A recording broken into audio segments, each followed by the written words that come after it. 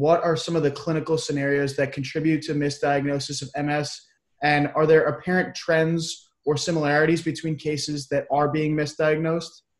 I think the problem of misdiagnosis is something that's been identified recently, and it's something that perhaps bears out of our push to develop the diagnosis of MS or develop tools to make a diagnosis of MS earlier and earlier. We've recognized the importance of early treatment in multiple sclerosis, and the corollary of that is making sure we diagnose patients early so that we can start these treatments early. And if you look at the evolution of the diagnostic criteria, they evolved from purely clinical criteria to criteria that incorporated CSF biomarkers and then MRI biomarkers. And the overall trend has been that it has been easier and easier to make the diagnosis, or you can make the diagnosis earlier and earlier. And with each iteration of the diagnostic criteria, what we see is that the diagnosis can be made with more, with more use of the diagnostic biomarkers.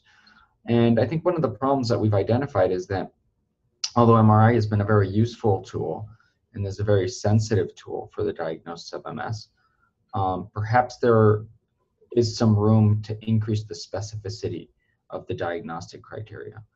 And to answer your question, who are the patients who are being misdiagnosed? I think it's a little bit of a variety. So a lot of this work was done by one of our co-investigators, Andy Solomon, who really put this on the map for the first time several years ago with a couple seminal papers that I kind of refer your readership to. But essentially what he found is that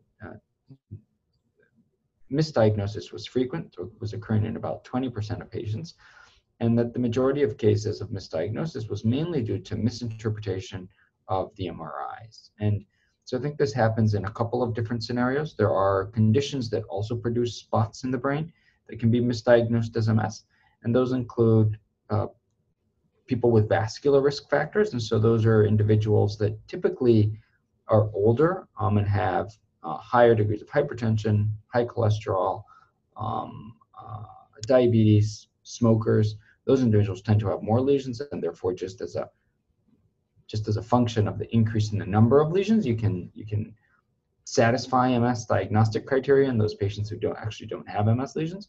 And then there's other patients who have other disorders that are associated with lesions in the brain or spots in the brain that aren't MS lesions. And the typical example there are patients with migraine headaches. And so that's where you kind of see this misinterpretation. And then I would say that there's a third, category or, a group of people where there are patients who have a lot of neurological symptoms, and perhaps they have what we consider non-specific brain changes. And, in a non-expert hand, in a non-MS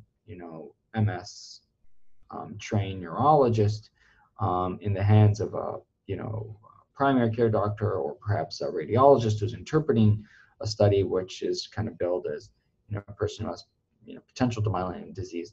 I think there is the opportunity that those patients with neurological symptoms that sometimes fall along the spectrum of fibromyalgia might also have some non-specific brain changes that would then be inaccurately diagnosed with MS and have diagnostic criteria applied based on MRI changes that are non-specific.